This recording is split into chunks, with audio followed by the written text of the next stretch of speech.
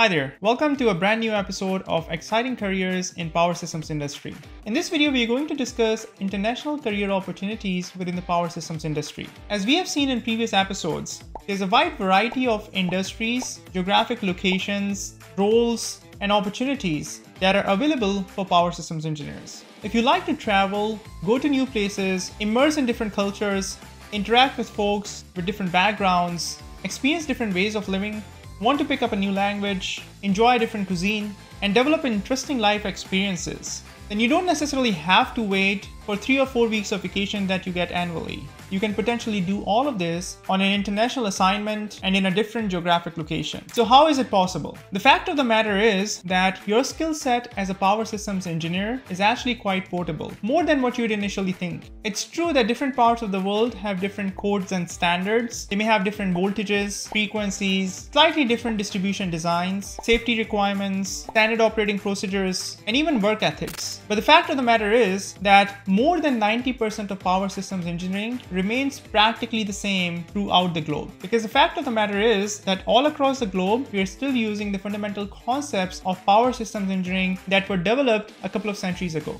by inventors, innovators, and entrepreneurs like Thomas Edison and Nikola Tesla. So as a power systems engineer, you can carry your expertise and skill set from project to project and location to location. Now let us take a look at a few different scenarios and see how you can leverage your skill set not only to have a rewarding career, but also to gain exciting experiences and wonderful memories. In scenario number 1, let us assume that you're working for a large corporation. Generally speaking, most of the large companies based in the US have a global footprint. You can be working in a design engineering firm, MEP, engineering consultancy. You can be working in oil and gas, in renewable, electrical vehicles, heavy manufacturing, mining and metals, electrical equipment design and manufacturing, automotive, just to name a few. In each and every one of these industries, I can give you several examples of companies that have large global footprint. Within the world of design engineering, you have Jacobs, Stantec, Black & Veatch, Burns & McDonnell, Fluor, Bechtel, SNC-Lavalin, and so many other large corporations that are present globally everywhere.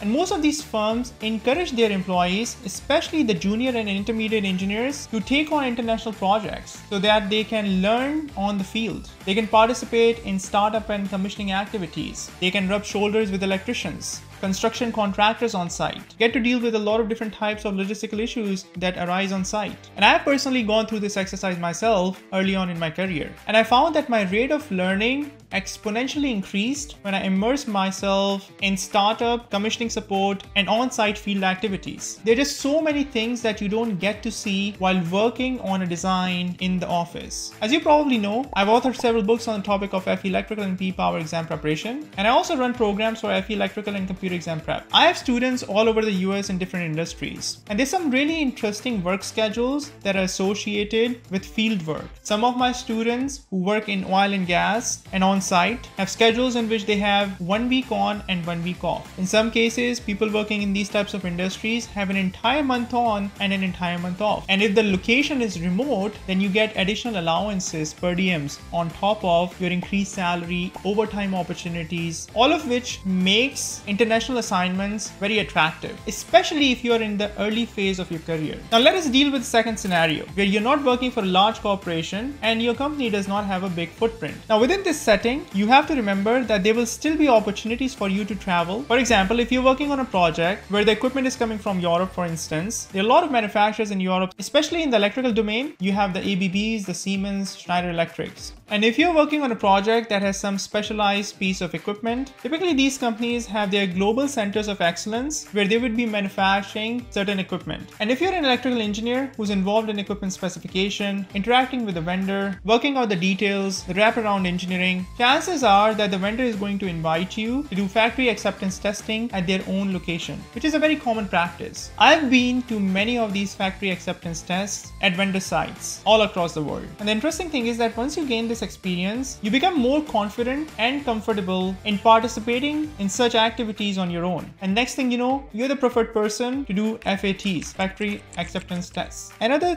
thing to remember is that even if you're working for a relatively small firm, focus on accumulating the skill set as a power systems engineer. Because if you have the right skills, experience, and attitude, you can leverage that in the short to medium term to get into a larger corporation with a global footprint if that is what you desire. And the third general scenario that I'm going to briefly discuss applies to power systems engineers who have accumulated very marketable skill sets. For instance, you can be an experienced protection and control engineer within the power systems industry who has a track record of working on different types of PNC projects. You can do protective device coordination, run power system studies, program the relays at low voltage, medium voltage, high voltage. You can provide site support and supervise the installation and commissioning of these relays. And I have several students who have gone through my FE electrical program, P-Power program, become licensed professional engineers in the US, and have successfully carved out really rewarding careers in this space. And this is just one example.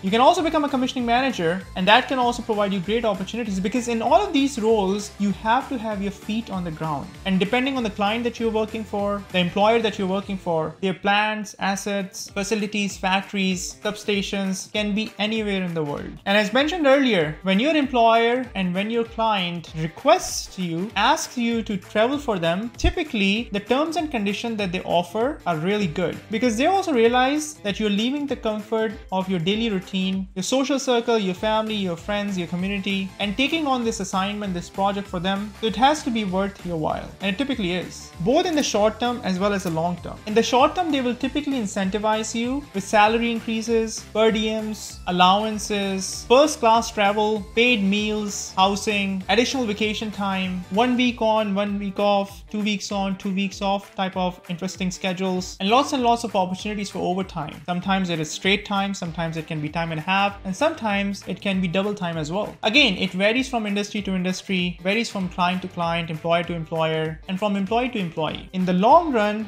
these assignments, these types of opportunities are actually making you even more attractive power systems engineer for future projects, for future clients, and future employers. If you've done some international work, have taken on international assignments and projects, I'd love to hear from you. Please share your thoughts, experiences, and any insights in the comment section of this video below. I hope you found it helpful, and I look forward to seeing you in the next episode. Thank you.